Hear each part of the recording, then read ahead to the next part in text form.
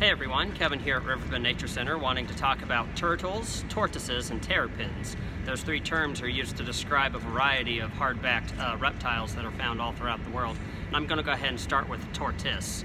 And here's Esme. You've probably seen her in a prior video, but Esme is the gopher tortoise. And tortoises are land-based. And you can see she is what in America we'd consider to be a true tortoise. She's got the big heavy shell, those big heavy legs, and she can't swim at all. She'd sink like a rock if you were to put her in the water. And that's kind of what we'd describe to be a tortoise. And it's a little weird because then you have things like box turtles, like Athena over here. Here's Athena. Whoop.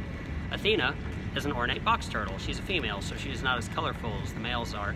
And it's a little weird that you'd call her a box turtle when she'd fit the description of a tortoise. Or that's where things get a little weird, because box turtles are in the same family of turtles as the red-eared slider and other American pond turtles are.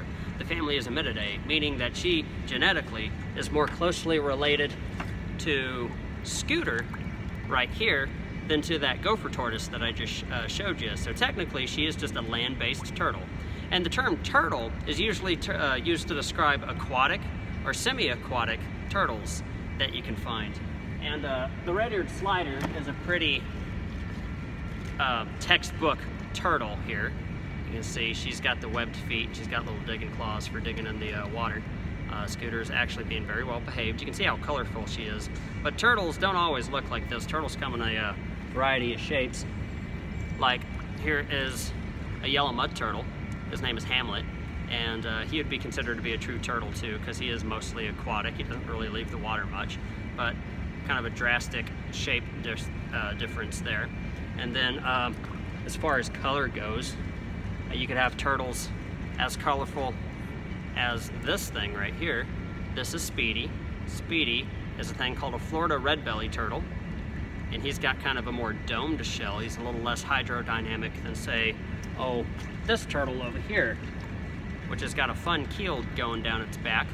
This little guy who's flopping around a whole bunch, this is Frankie, and he's a thing called a Texas map turtle. And these are what most people would consider to be true turtles. And of course, if you want to talk about weird turtles, then you have the biggest ones of them all, the snapping turtles, as far as freshwater turtles go. The largest turtles, of course, are going to be the oceanic sea turtles. Largest turtle in the world is the leatherback sea turtle, and it can be up to 8 feet long. It's pretty big. I want to be able to hold it in front of a camera. And I mean, there's Bowser. You can see he looks real different from those pond sliders. Go ahead and put him back up because he's getting angry.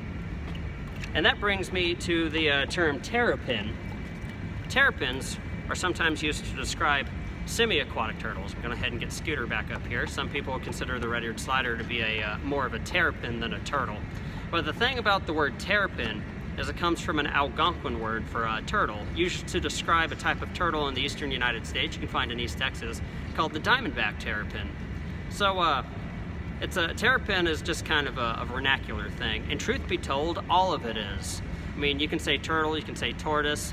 They're all turtles. That's the only thing you really need to know. Matter of fact, while some people would consider this to be a terrapin or a turtle, over in Europe, some countries would consider this to be a tortoise, is what they would call it. So there's really no scientific backing in those terms. They're just descriptive terms that we like to use around.